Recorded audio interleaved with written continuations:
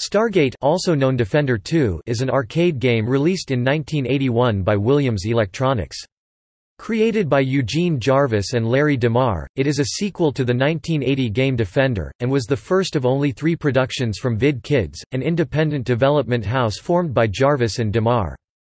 This sequel adds new ships to the alien fleet, including firebombers, Ilibian space guppies, dynamos, and space hums. The Defender ship is now equipped with an Inviso cloaking device, which renders the ship invulnerable when activated, but has a limited charge. A Stargate transports the ship to any humanoid in trouble. There are 2 special stages, the Ilibian dogfight, first appearing at Wave 5 and recurring every 10 waves, and the Firebomber Showdown, first appearing at Wave 10 and also recurring every 10 waves.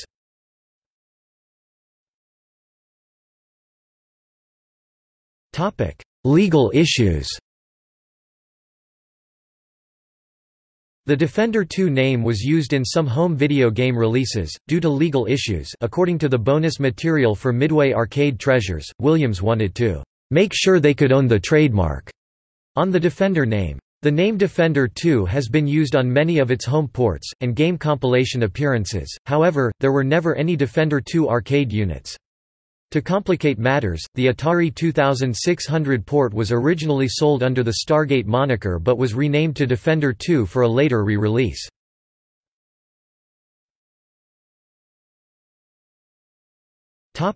Gameplay. The player flies a small spaceship above a long, mountainous landscape. The land is inhabited by a small number of humanoids. The landscape wraps around, so flying constantly in one direction will eventually bring the player back to their starting point. The player's ship can fly through the landscape without being destroyed. A number of enemy ships fly over the landscape. The player's responsibilities are to destroy all landers and protect the humans from being captured. The player is armed with a beam-like weapon which can be fired rapidly in a long horizontal line ahead of the spaceship, and also has a limited supply of smart bombs, which can destroy every enemy on the screen. The player also has a limited supply of Inviso cloaking energy, which makes the ship invisible, and able to destroy any ships it comes in contact with. At the top of the screen is a radar-like scanner, which displays the positions of all aliens and humans on the landscape.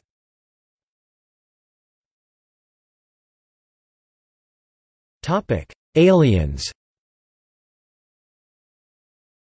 There are 15 types of aliens in total. Lander, the primary enemy on every level. Landers teleport into the level in staggered waves, and attempt to capture humanoids by descending upon them and dragging them into the air. If they make it to the top of the screen with a human, the two fuse together into a more dangerous mutant. Landers can fire projectiles at the player. Mutant, a mutated lander. Mutants home in on the player at constant speed, firing projectiles. They move erratically, making them difficult to shoot. Baiter, a flat, iridescent spacecraft that teleports in if the player is taking too long to complete a level. Homes in on the player and attempts to match their speed, whilst firing accurate projectiles. A difficult opponent due to its unbeatable speed and tiny horizontal cross-section, which makes it very hard to shoot. Bomber, a box-shaped alien that lays stationary mines in the air. Pod, a star-like alien that bursts into a number of swarmers when shot. Swarmer, a tiny teardrop-shaped alien that moves very quickly in an undulating fashion. Difficult to shoot. Firebomber, a rotating variation on the bomber, which shoots high-speed fireballs at the player. Ilibian space guppy, an undulating attacker, which attacks in swarms and homes in on the ship. Freds and Big Reds, square aliens which look like they are constantly opening and closing their mouths. Similar to the firebombers, they launch tiny versions of themselves called munchies. Dynamos, diamond-shaped ships composed of clusters of space hums, which periodically break off to attack the ship independently. Once all aliens except fireballs, space hums, baiters, freds, Big Reds and munchies are destroyed, the player progresses to the next level.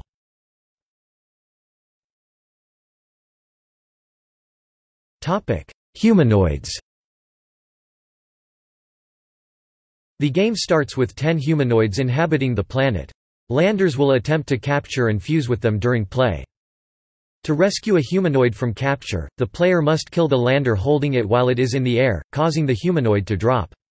At low height humanoids can survive the drop on their own, but if the lander is killed at too high an altitude, the player must catch the humanoid with their ship and return him to the ground, otherwise he will not survive the drop.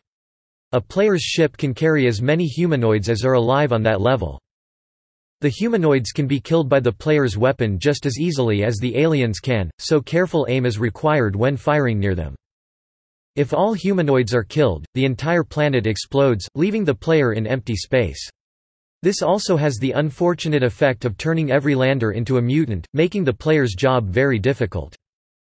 Every time the player completes 5 waves of enemies, i.e. at wave 6, 11, 16 and so forth, the planet and all its 10 humanoids is restored.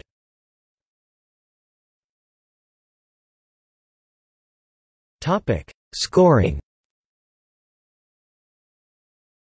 As well as the points gained by killing aliens, scores are also awarded for the following: humanoid falling back to the ground without dying, 250 points; catching a falling humanoid, 500, 1000, 1500, and 2000 points, depending on number of humanoids carried at the time; returning a humanoid to the ground, 500 points; humanoid surviving the level, 100 points per humanoid for first wave, 200 per humanoid on second wave up to a maximum of 500 points from fifth wave onwards.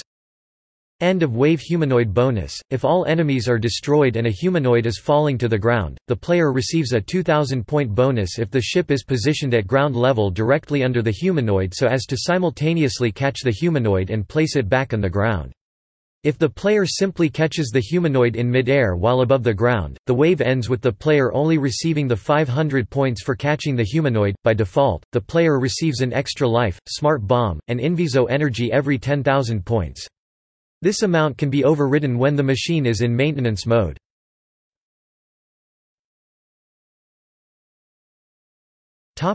Controls. The control system of Stargate expands on that of the Defender arcade game. It has a joystick to move up and down, a reverse button to toggle the player's horizontal direction, and a thrust button to move in that direction.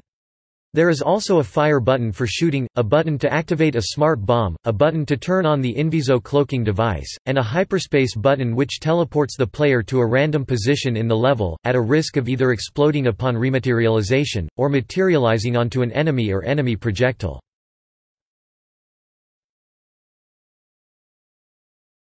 The Stargate. A central feature of the gamefield is the Stargate itself, represented by a series of concentric rectangles. The operation of the Stargate depends on the current game conditions. If a lander is in the process of abducting a humanoid, flying into the Stargate will teleport the ship to where the humanoid is under attack. If more than one humanoid is being captured, the ship will be taken to the lander that is closest to the top of the screen. If a humanoid is being captured while a humanoid is falling to the ground, the ship will be taken to the humanoid that is falling to the ground. Otherwise, entering the Stargate will teleport the ship to the opposite side of the planet. If the ship is carrying at least 4 humanoids, entering the Stargate will warp the game ahead a number of levels. This allows more advanced players to skip the easier lower levels and also get a great number of points, extra lives, smart bombs and inviso energy. Warping is only allowed in the first 10 levels and can be avoided, if desired, by flying into the Stargate in reverse so a player can instead continue in the current level.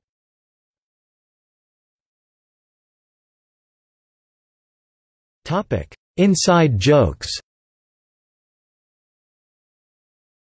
Stargate adds several new enemies to the lineup originally introduced in Defender. The names of most of the new creations are based on inside jokes.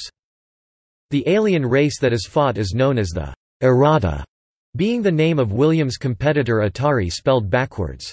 One of the other new enemies is also named after a competitor, Ilibian Space Guppies. Bally Midway was a major competitor with Williams in both the video game and pinball markets. Another new enemy is the Dynamo, which breaks into several small space hums. This is in homage to the song Dynamo Hum by Frank Zappa. 3 new arrivals, Freds, Big Reds, and Munchies, vaguely resemble Pac-Man, a game released in the US by Bally. The Immortals on the High Scores page has factory defaults that are demonstrative of various information. The number 1 high score is held by the fictitious Fred Williams, with 102,181 points, indicative of the game's release date of October 21, 1981. The number 2 and number 3 high scores are held by Vid and Kid, respectively, indicative of the Vid Kids software development studio. The number 6 high score is held by LED, indicative of Vid Kids co-founder Lawrence E. DeMar. The number 9 high score is held by EPJ, indicative of Vid Kids co-founder Eugene Jarvis.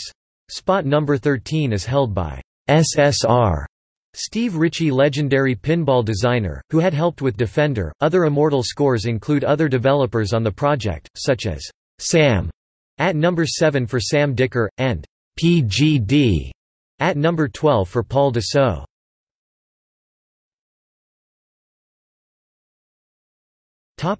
Ports.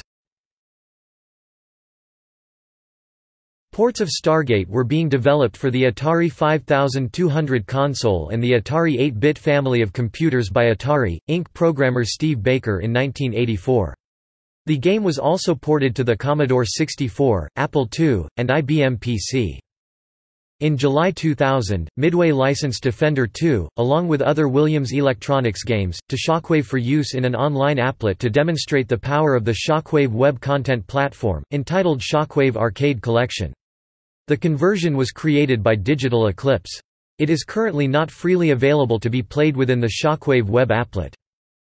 The family computer port developed by HAL, renamed Stargate, later named Defender 2 for US release, seems to be related to their Millipede, renamed Millipede, later named back to Millipede for US release, and Joust ports, as well as Mike Tyson's Punch-Out!, all of which were released around the same time. In particular, the title jingle for Millipede, Stargate, Joust are almost identical. The music played when Stargate begins is a longer version of the opponent entrance music within Punch-Out!, and the music played during Stargate's intermission screen between waves is the same as the screen after a loss in Punch-Out!. As Defender 2, the game is included in the 2012 compilation Midway Arcade Origins.